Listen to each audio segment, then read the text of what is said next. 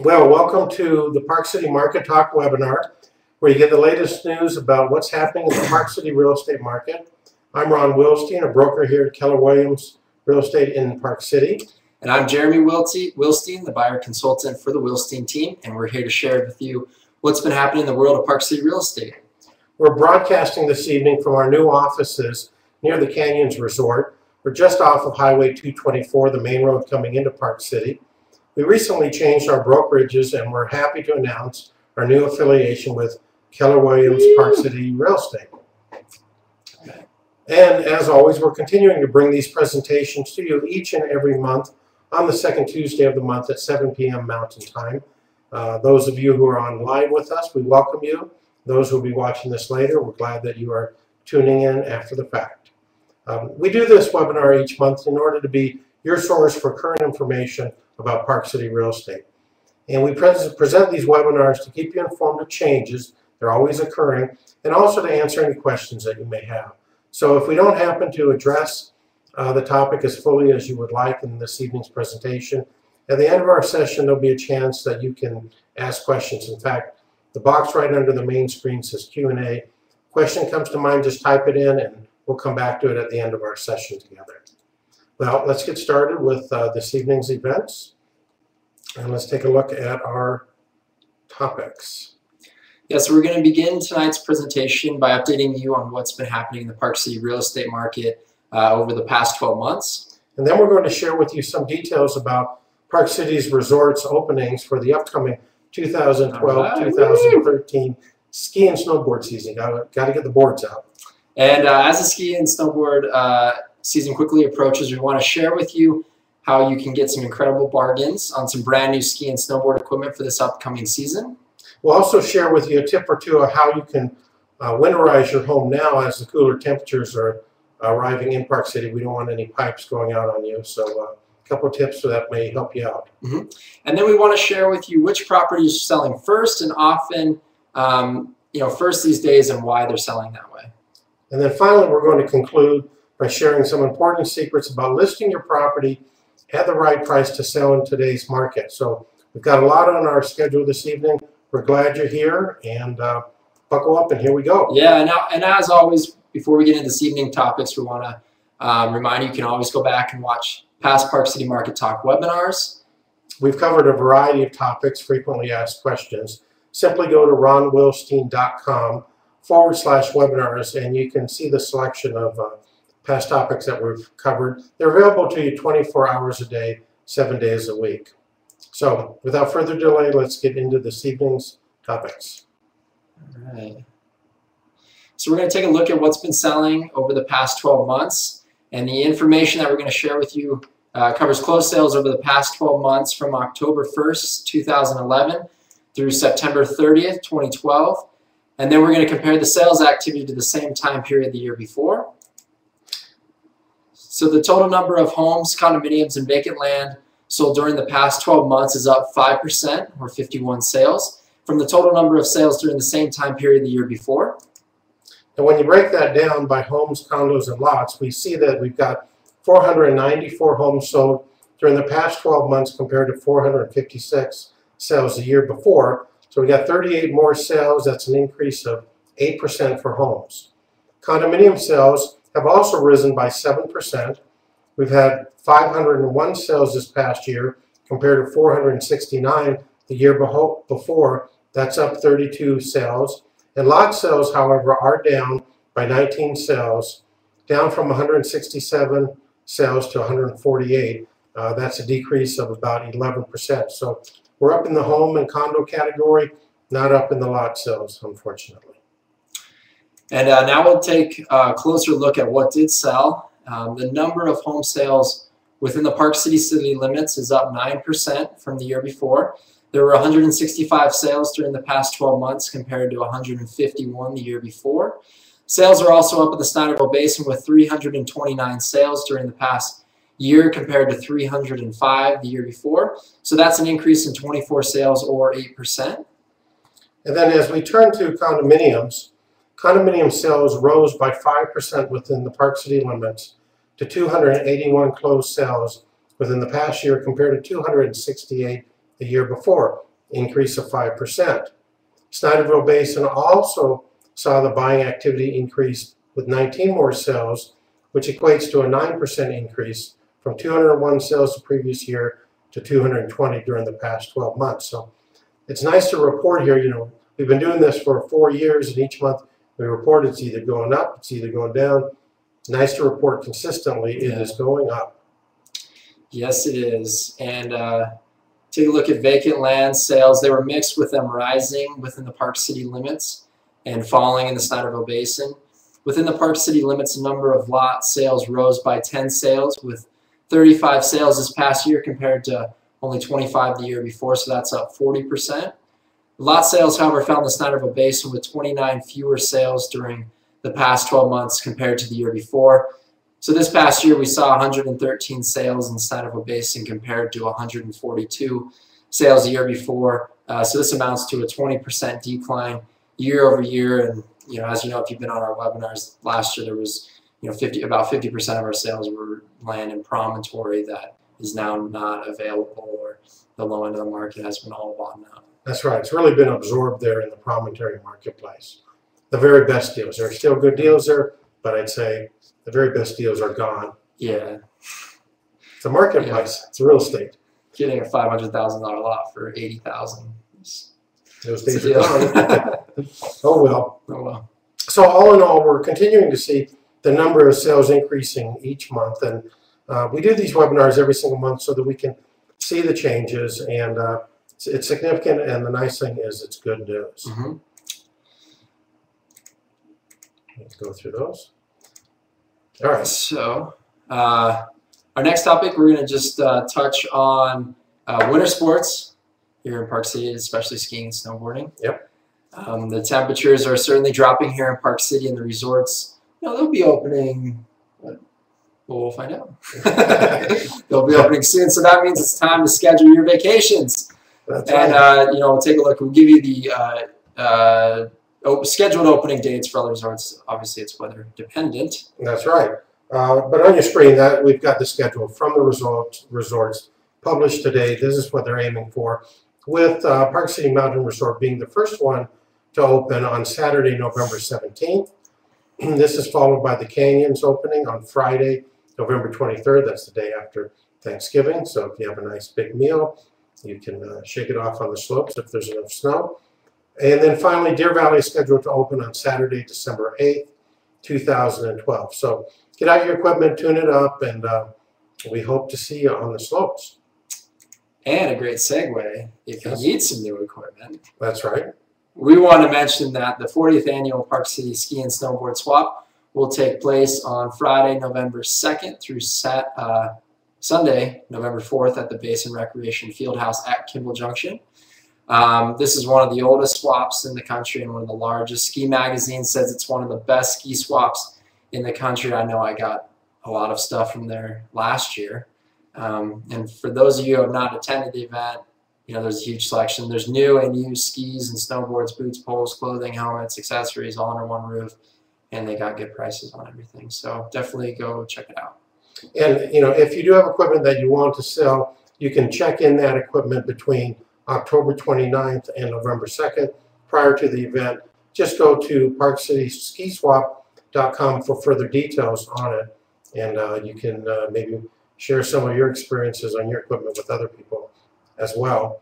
The swap begins Friday evening at 8 p.m., continues until 1 a.m. in the morning. Admission Friday night is $10 per person. Kids under 12 are free. Doors open on Saturday at 10 a.m. and they continue to stay open till 6 p.m. The admission drops down to $5 on Saturday, and Sunday the swap is open from 10 a.m. to 2 p.m. and admission is $2 on that final day. Kids, of course, under 12 are free. And it's important to mention that 30% of the sales commission benefits the Park City ski team. So a good portion of the sales goes to a good cause. I was one of them one time.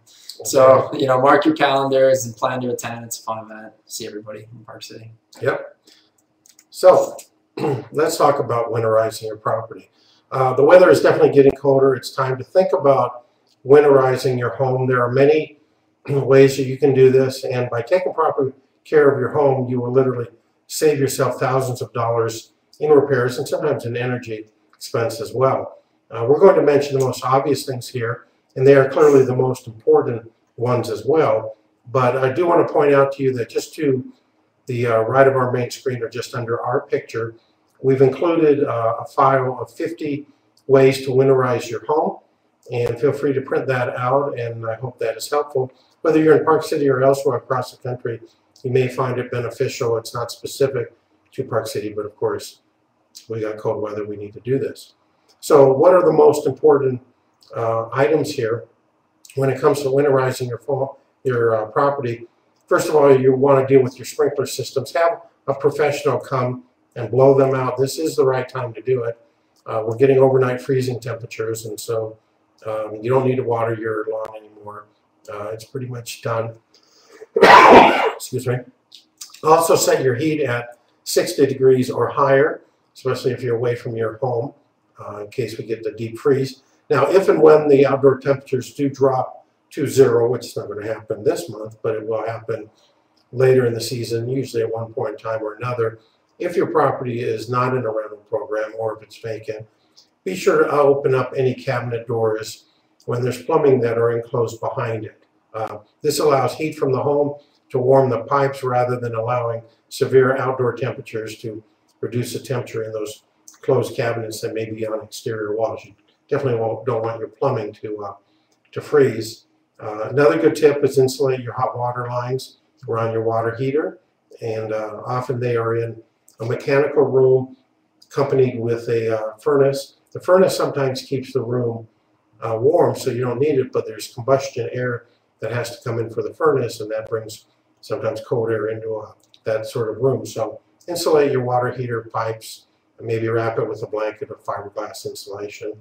And I would say the fifth item is install or replace weather stripping around your doorways or on your garage doors. I have to do that on mine, just so that that gap is filled and you just don't have that cold weather coming in here.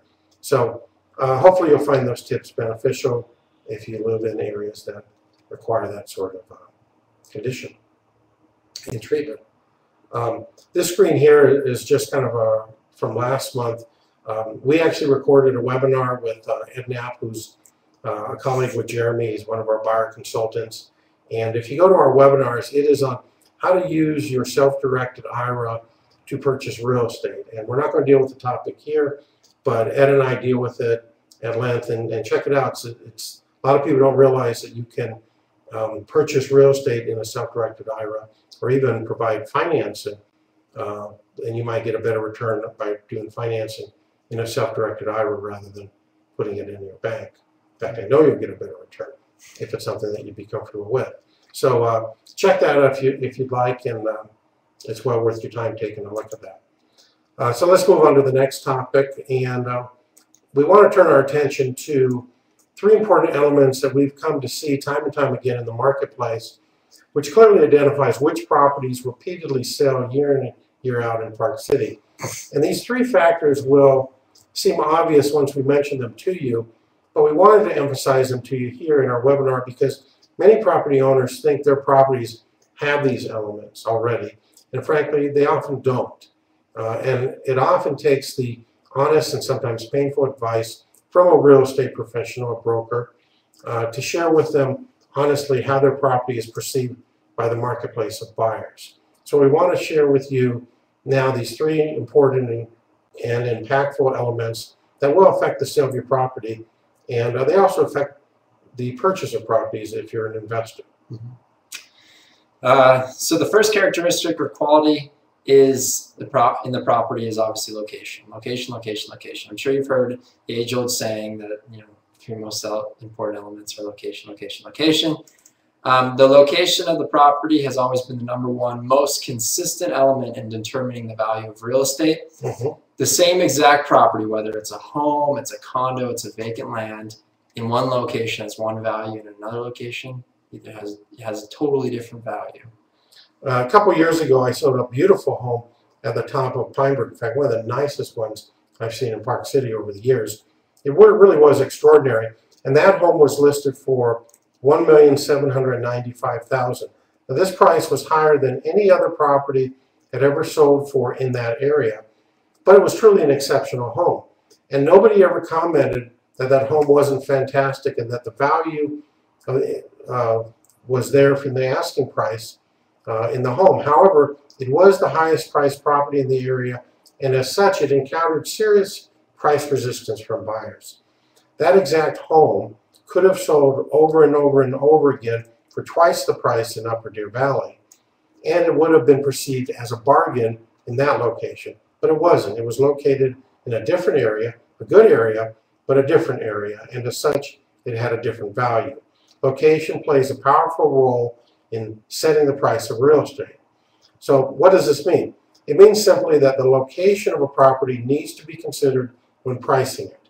A great house in a good location is great, but that same house in a great location will be valued much differently, and the better the location, the higher the price. Both buyers and sellers need to look critically at the location of any home that they're considering, or condominium, or even vacant land, before they assign a value. This is as true for a buyer looking at a property, comparing it to others in different locations, as it is a seller.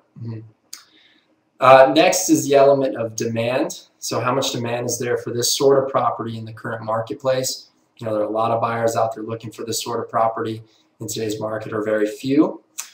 You can have a great property in an excellent location, but if nobody's looking for that sort of property right now, you may not be able to sell it.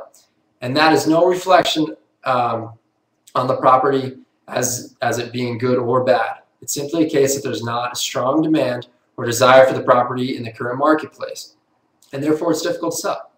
Or the property must be discounted substantially to attract buyers to consider it. You know, this is one of the most difficult realities for a home buyer or homeowner to grasp when they're trying to sell their property.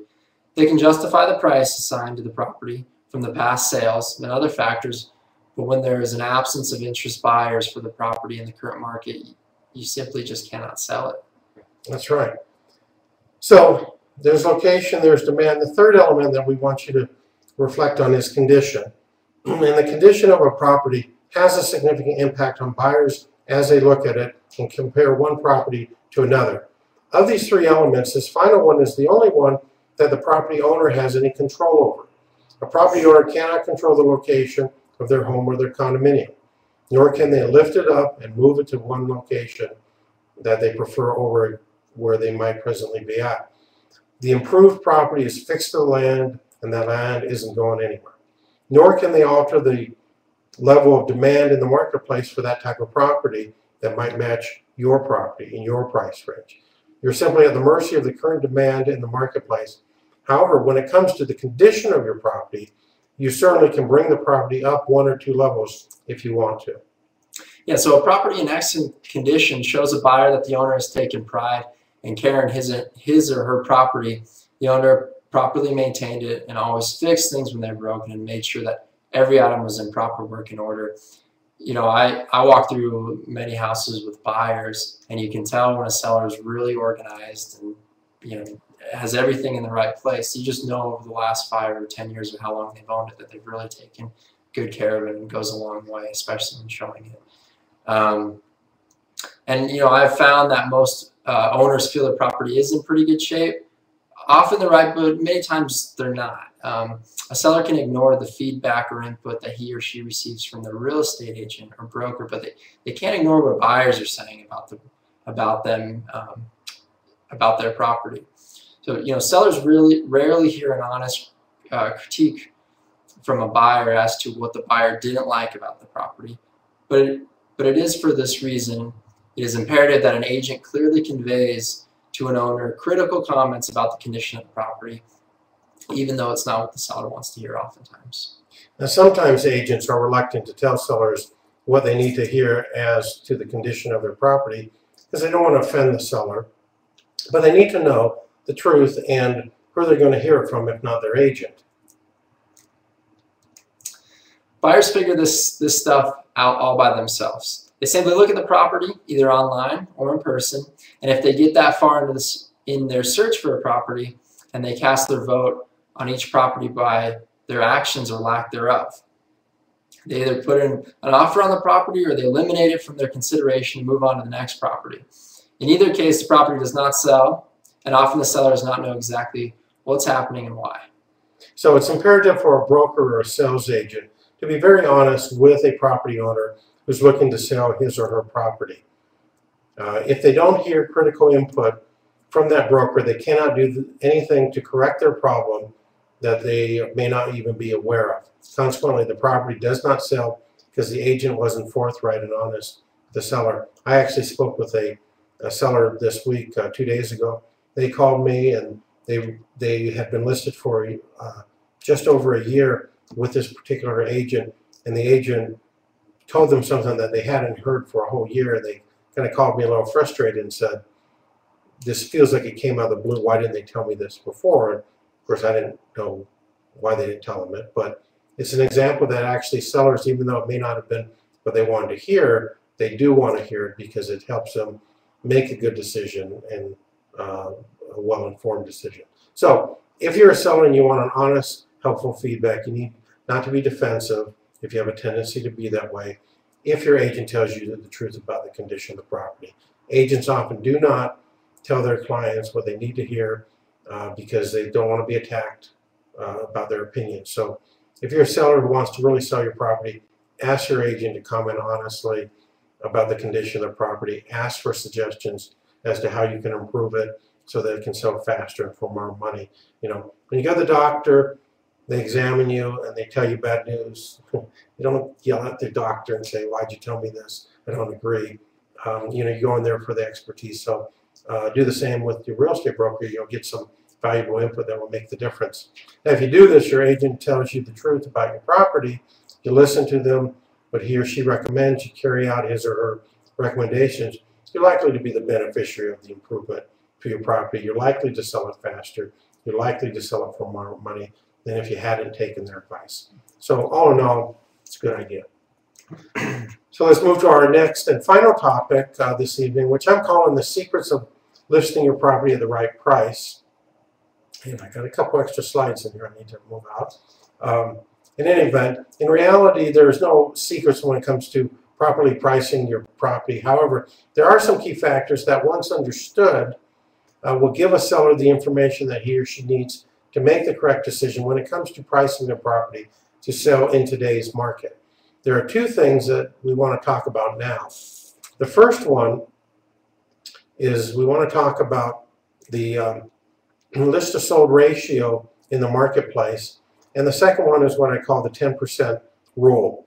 Now, in today's market, the properties that do sell are selling for between 94 to 96% of their list price. That is to say that sellers during negotiations are coming off their list price between 4 to 6%.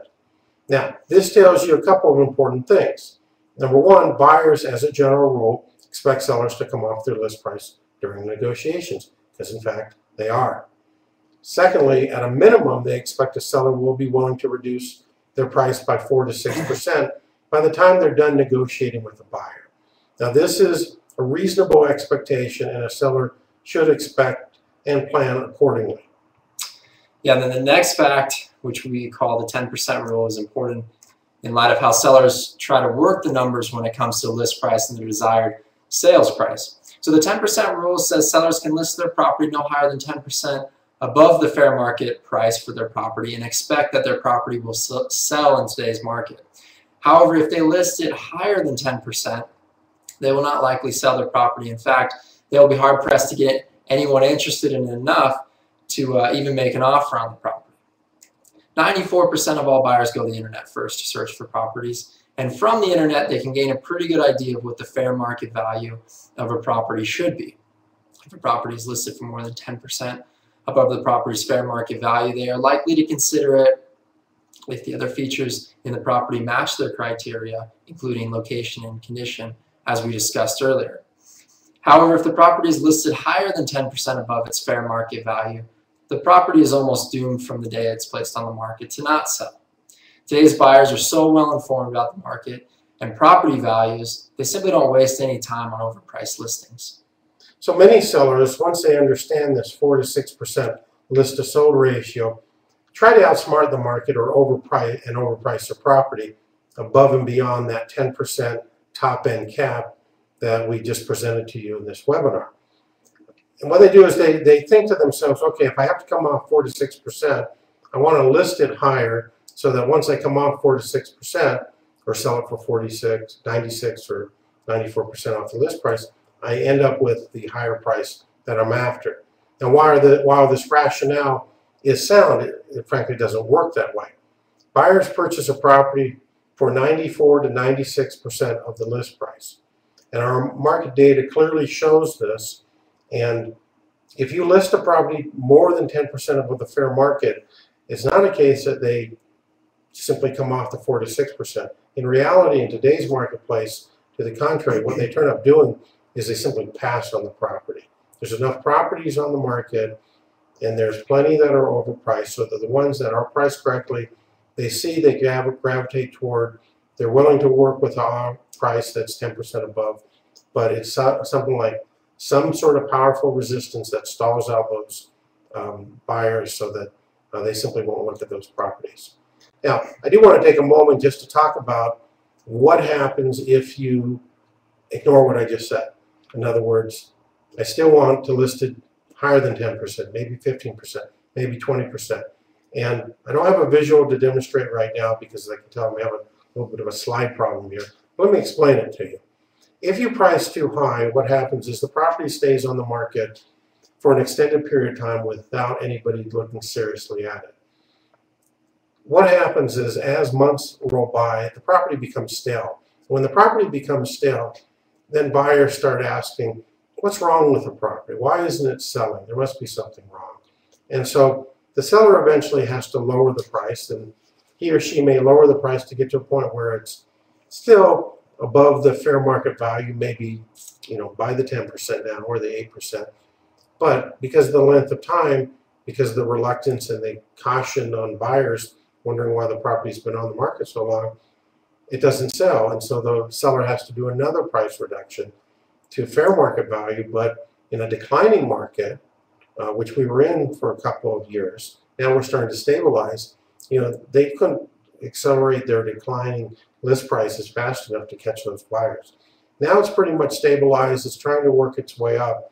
But what we found is over time that if you start to buy, you not only postpone your ability to sell your property in a reasonable period of time, but you actually turn up selling it for less because buyers just pound away at sellers who have been on the market a long time. So keep that in mind. The list to sold ratio is very important to know it. 4 to 6% off the list price of a properly priced property. Don't overlist it above 10%. And if you're highly motivated to sell, you want to sell it quicker, then of course get closer to that fair market price. Well, that brings us to the end of our presentation. We want to give you a chance to ask any questions that may come to mind. Let me just skip ahead to some slides here. There it is. We've got some questions on the screen that we're going to take here in a second, but if you haven't written them, by all means take this time now to do it, and we'll simply remind you that you can watch past webinars by going to ronwilstein.com/webinars. So that information is available. Think of selling your property. Request a Smart Seller magazine. It tells you how we list properties and help sellers accomplish their goals. So let's take a look at these questions.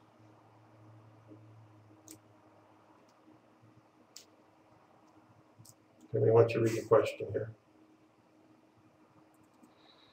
So I've noticed that lots in Summit Park are quite depressed compared to a few years ago. Do you think it would be a good investment to purchase a lot in Summit Park as an investment? I think it just depends on where the lot is located. There are a lot of lots. There's probably close to 30 lots on the market right now for sale in Summit Park. There's a good handful of them that are priced properly, and if you go there and find those lots and that meets your needs for what you're looking for, either to build or simply as an investment, I would grab it. There are some overpriced properties that I would caution you to consider carefully if you're an investor. But what you may find is you may find some folks out there who own properties, and this isn't just Summit Park. This is other areas as well, that the lot market has been so soft and declining, as we reported in the Snyderville Basin. They may be ready to sell their property and sell it at a discount. So if you can buy it right, and you've got holding time, meaning that don't buy a lot in Summit Park expecting that in a year or two it's going to turn around and you're going to make a killing on it. I think you really need to think about a 4 or 5 year time frame to be cautious and not disappointed by your objectives.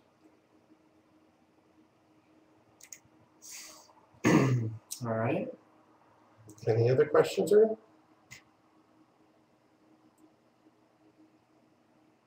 Okay, I think, is that it? Yeah. So not sure. Okay. All right. Well, thank you for joining us for this evening's webinar, and we apologize for some of the slides, again, some bonus slides in there that we weren't planning for, but we're glad that you've joined us. Our next webinar will be held on November 13th at 7 p.m. And don't forget about that webinar on the self-directed IRAs. That's posted on our website right now, so you can check it out. Mm-hmm. And as always, if you have any questions, please don't hesitate to contact us anytime at 800-535-0151. All right. So from all of us here in Park City, have a good evening, and bye-bye.